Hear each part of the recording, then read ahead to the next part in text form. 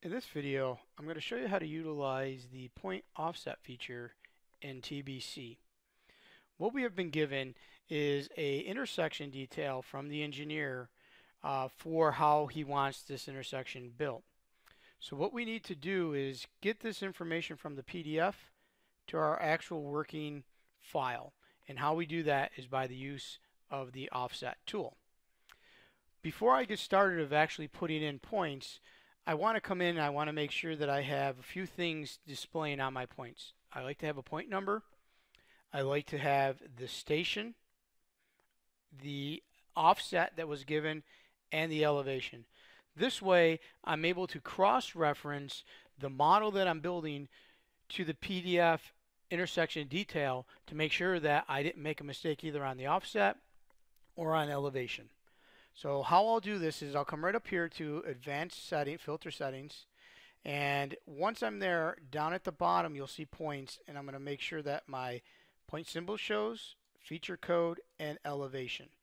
Once I have that, I click apply, and you'll see now that those are set to show up on all my points as I put them in. Now I'm ready to start utilizing the tool. One of the other things that you need to have done before you can also utilize this tool is to have a horizontal alignment set up for, say, the road or a drainage channel, whatever the entity is going to be.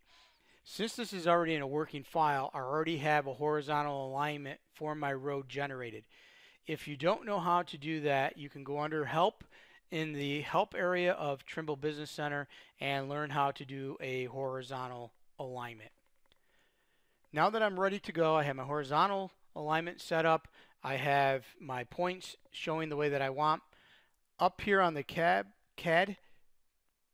tab for TBC, I have a point symbol right here where it says Create Points. I'm going to click on that, and this point box pops up. Now what I'm going to do is start generating points for this. If you notice, I already have 99 points in here. I've utilized this tool for other areas of the project.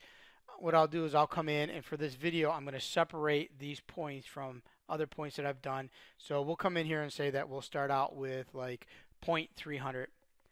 The layer that I set up for the project for this intersection is called interpoints. You can label it whatever you want. You can create a layer for the intersection name, north, south, east, west. One of the cool features in the new version of TBC is I can click in the layer box, hit the space bar, it pops up a new layer manager. I can create a layer really quick on the fly. In this case, I already have one created. I'll pull that down and we'll go back to our intersection points. Now, the feature code is where we're going to enter in this information. I'm going to enter in the station and the offset that I'm putting in. So our first point here is going to be station 206 plus 60. I'm going to do OS 30 left. Next step is I'm going to come down to these question marks here. I'm going to click on them, and I'm going to put both of these to survey quality. And then click in the northern box. Once I'm in the northern box, I'm going to right mouse click, and this is how you're going to find the tool for the offset. I'm going to come down to where it says offset, hover over it, and we're going to go offset line. Once I click that, this box will change and it's going to ask me for the line.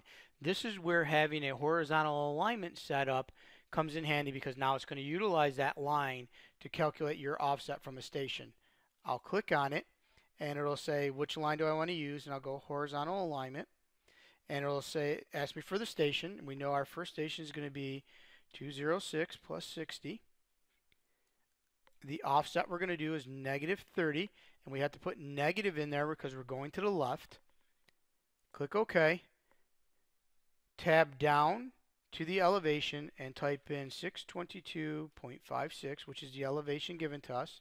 Hit enter, and you'll notice that it has now generated a point on that line, which represents that point right there, and we can see our station, our offset, and the elevation, and we're able to do a quick cross-reference to make sure that that point was right. Our next one is going to be 206.80. So I'll just come in here and I'm going to change that to 80. Our offset's still going to be 30 feet, so I can leave that the same. Click in the northing box, right mouse click, offset line. Again, click our horizontal alignment, type in the station. We're going to again be -30.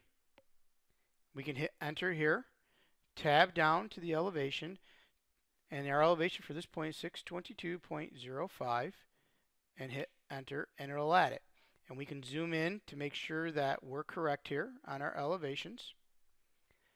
Come over to here, and now we're going to change this code, and we're going to make it 207 plus 00, and we're going to do an offset of 32.45.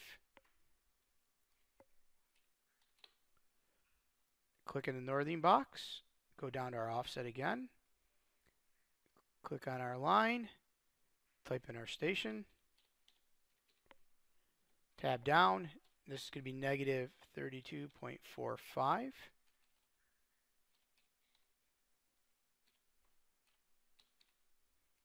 Click OK.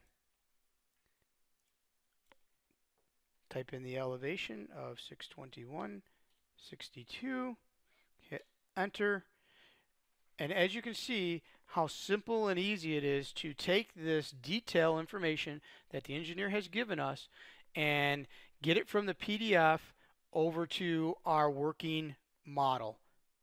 Once I have all the points in, the next step is I'll use another tool which will allow me to then take the line that we need to have elevated and elevate that line based upon the elevations of the given spot information. I will show that in a further video. Until the next video, my name is Mike Tartaglia. I'm with Takeoff Professionals. We are a full service GPS modeling, earthwork takeoff, drone, and training company. If you should have any questions on our services, feel free to give us a call at 623-776-9546.